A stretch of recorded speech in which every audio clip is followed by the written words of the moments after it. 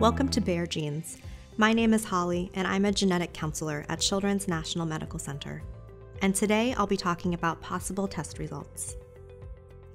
When pursuing genetic testing, there are usually 3 possible results that may return: negative, positive, or variant of unknown significance.